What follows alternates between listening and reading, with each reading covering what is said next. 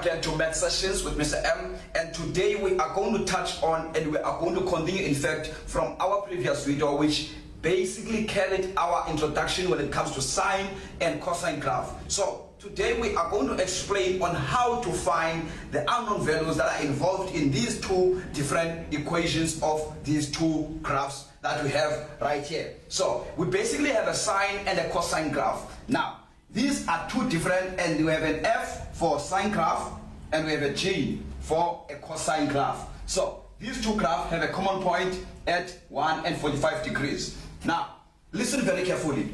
This is what we have for y, which is f at x. Our sine graph is equal to sine ax. This is our basic equation for a sine graph.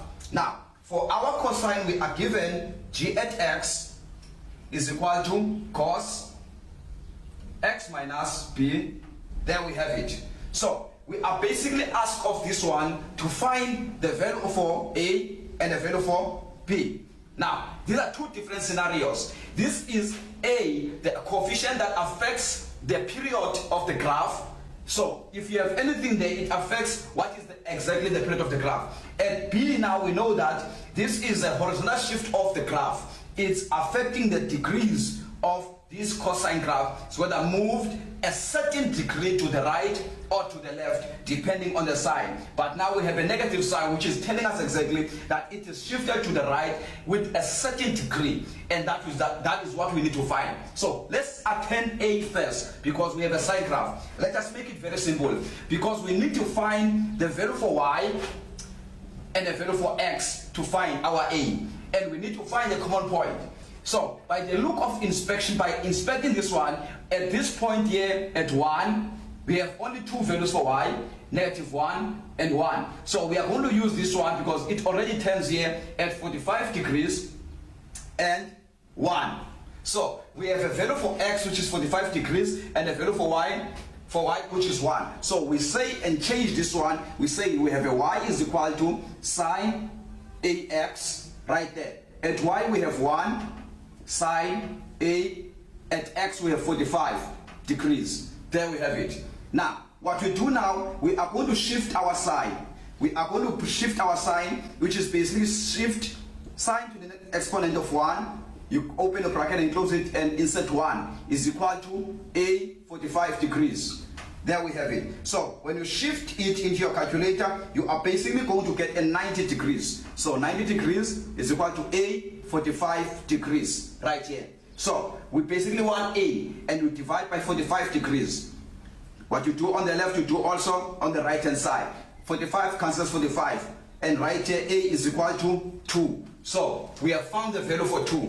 Easy and straightforward. So if you have an a as your coefficient right there on the sine graph, it's basically easy to take from the natural period of a sine graph, which is 360 degrees. You divide it by 2 because a affects the period of that sine graph. You are going to get 180 degrees. You already know your period. Now let's find our b now, the horizontal shift of the cosine graph. The cosine graph is the same thing. We need to find the value for y is equal to cos x. Find the value for x minus b right here. The same point that we used on this one is the same relevant point, because we have two values there. We have 45 because this is where these two graphs meet. So we use the same point. So we use the value for y, which is 1, is equal to cos x is 45 degrees as we know it, minus b. So we are looking for a certain degree shifted to a certain direction right on this one, which is b. Now at 1 we shift cos exponent 1, open bracket, you close it with 1, and therefore we left with 45 degrees on this side minus b. So if you shift your cos and insert 1, you are going to get a 0. So 0 is equal to 45 degrees minus b. And you take the 45 degrees to the other side of the equal sign, you are going to get a negative 45 degrees equals to a negative b.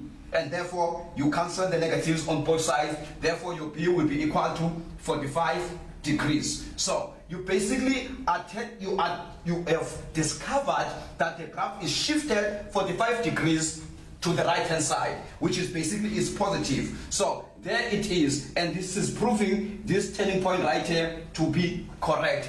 And that is how easy and straightforward to find this one. And that's all from me, Mr. M. Have a wonderful day and a great one. God bless you. Bye-bye. When it's my time, man, I hope I make you proud.